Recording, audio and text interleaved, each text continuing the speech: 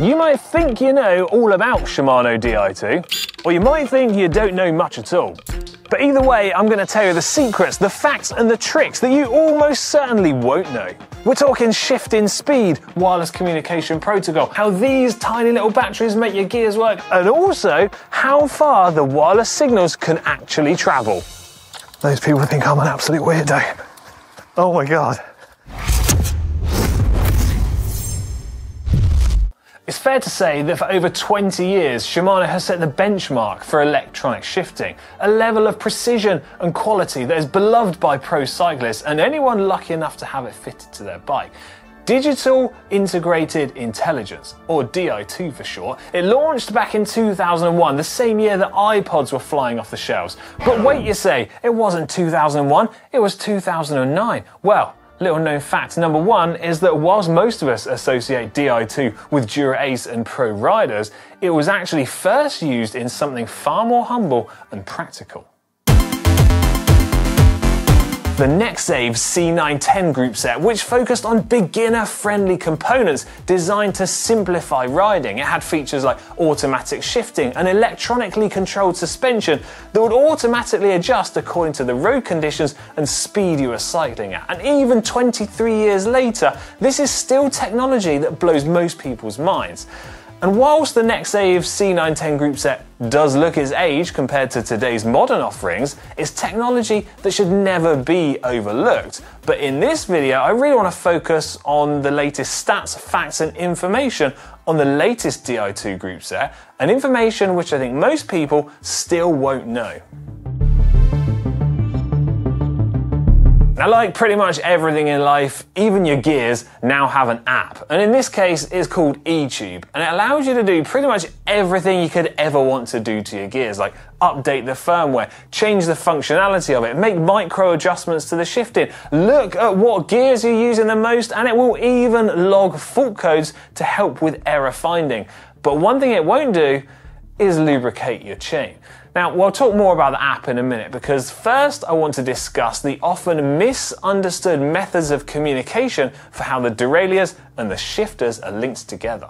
Now, in case you missed the memo, when Shimano launched the latest Di2 group sets, they also changed the method of communication. So now the derailleurs communicate wirelessly to the shifters, which are then linked to a shared battery via a set of cables. And then inside each individual shifter, you have one of these small little coin cell batteries, a CR1632 to be precise, and they weigh just a couple of grams. So how on earth is it that Shimano make this tiny little coin cell battery last just over a year, perhaps even longer, yet this shared battery that's powering the derailleurs needs to be recharged every few months? It's because the rear derailleur is doing all of the hard work here and acts as the brains of the system, and means that the signal strength and power consumption used by the levers can be far, far lower. Not only that, the levers are also incredibly effective at going into a deep sleep or power saving mode when the bike is not used for prolonged periods of time.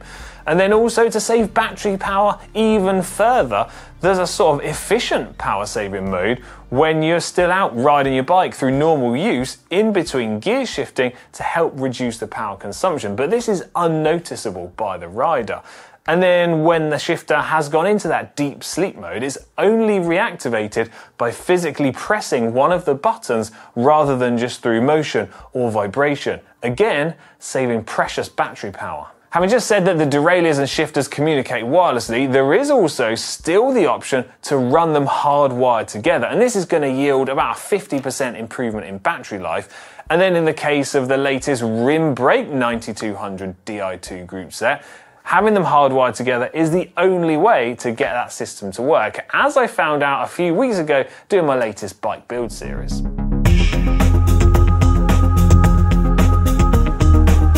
The communication protocol used to make everything work is something I find incredibly fascinating, and also something that Shimano usually keeps a closely guarded secret. But having spoken to some of their tech experts, they've confirmed that the wireless protocol is specifically one developed by them for this application, rather than using a wireless communication method that many of us are familiar with, such as Bluetooth, Wi-Fi or ANT+. The method of communication for the wire connections between the derailleurs and the battery uses something called PLC, which stands for Power Line Communication. So inside your Di2 cable, you've got two smaller individual wires, and it's been this way ever since Dura-Ace Di2 Generation 2, when they moved away from the larger cable which had 5 individual wires inside. The two tiny cables inside your Di2 cable transmit power and data simultaneously, as the name suggests. Power line communication. This means the derailleurs not only have the data to know what movement to make, they also have the power to make that movement. Now, a common misconception is that the system uses a controlled area network or CAN communication protocol, which relies on binary code. Now, this was also my understanding until I recently spoke to Shimano, but I bet you didn't know that either. Go on, be honest. As one of your main contact points on the bike, there is a lot going on here at the shifters. You've got your brake levers and then 6 different buttons to choose from. Now, as standard, 4 are set up to operate your gears. 2 on the right-hand lever are for the rear derailleur, and 2 on the left-hand lever are for the front derailleur. Plus, you have 2 hidden buttons located here on the tops. Now, these have actually been a feature ever since Di2 Dura-Ace launched back in 2009, so perhaps not really all that new or hidden anymore. You can actually change and assign all of these buttons to do different features and functions using the E-tube app. This is something you've been able to do for a little while now, but the latest feature to be released is something called Front Shift Next. Now, this means you can assign just one button to operate the front derailleur, and then whatever chainring you're in, when you press that one button, the bike will automatically know to shift into the chainring that you're not currently using. This is brilliant because it frees up an extra button to be used for additional functions and features, like controlling your head unit, for example. This is not only a neat but simple solution, but it could be brilliant for amateur or pro riders alike. In the pro ranks, perhaps really useful for riders to be able to control the front and rear derailleurs from both levers, meaning you could have a hand free to eat or drink or talk on the team radio. But also for an amateur rider, it can be brilliant because you can change all of your gears whilst approaching a junction and having your arm out to indicate that you're going to turn. Neat and simple solutions here. Now, if we go back to last year's Tour de France, Si was taking a closer look at the bike of Richard Carapaz, and he saw how he had his levers set up with additional sprint shift buttons underneath both of the levers. Now, the reason for this was so that Carapaz could operate both the front and rear derailleur from both the left and right hand shifter. But had something like Front Shift Next been released at the time, well, there'd be no need to use those additional sprint buttons to have that functionality, and you could use them for additional features. Now, for those of you who are major tech nerds, you could use those extra function buttons to control features within your Wahoo head unit, something like turning a GoPro on and off to record, or scrolling through to your favourite Taylor Swift song on Spotify. The hidden buttons, though, unfortunately are not a thing on the latest 105 Di2, because instead of having one coin cell battery in each of your shifters, there's now 2, giving you guessed it, double the battery life. However, if you set up the Front Shift Next feature and have one button front derailleur operation, well, it frees up another button on your left-hand shifter to use for some of those additional features. So that's a fair bit covered on the electronic side of things, but what about the hardware side of the Groupsets? Well, whilst the materials, shapes and weights all differ between the Di2 ranges of 105, Ultegra and Dura-Ace, the electrical wizardry inside remains fairly consistent throughout. At the rear of the bike, Shimano say the internals of Ultegra and Dura-Ace are nearly identical, and it's only 105 that differs slightly. And then at the front derailleur, things are pretty similar again. Ultegra and Dura-Ace are near identical, but 105 is much closer to that of the previous generation 9100 Dura-Ace Di2 Groupset, which does mean the latest Ultegra and Dura-Ace shifts are noticeably faster on the front derailleur.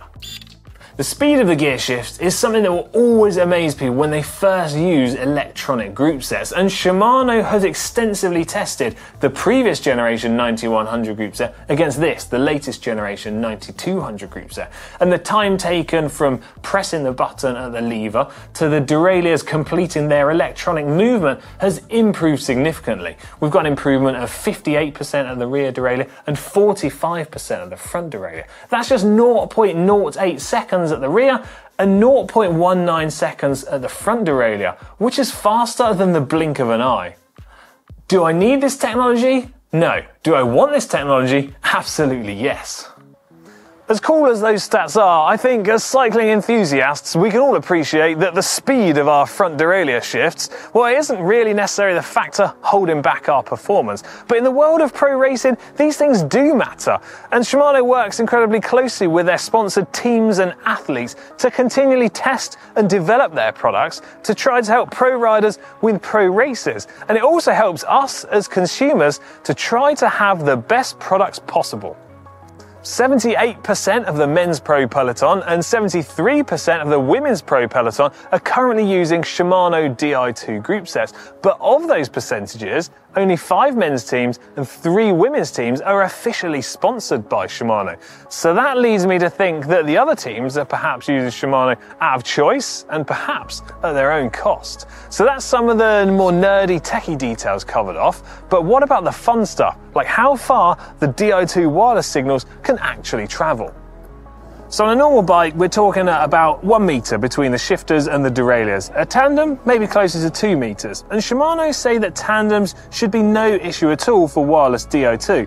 So let's keep walking away and shifting until things stop working. It's still working? It is.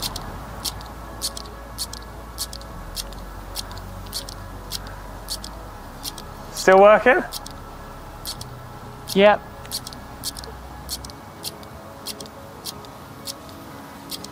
Okay. Still going? Still going. Okay, we have to go into the bushes. So it's not what I expected. Still working? Still working. Oh. Still working?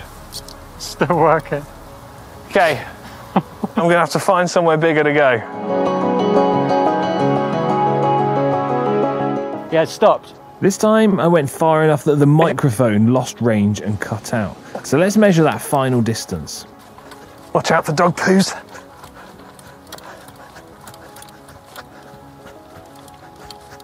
Those people think I'm an absolute weirdo.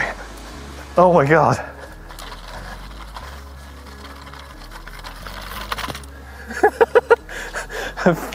$58.6 meters is the wireless distance that we found to be the cutoff point. Okay, clearly that wasn't how the system was ever designed or intended to be used, but it's nice to know just in case you ever really feel the need to build a bike that's over 50 meters long.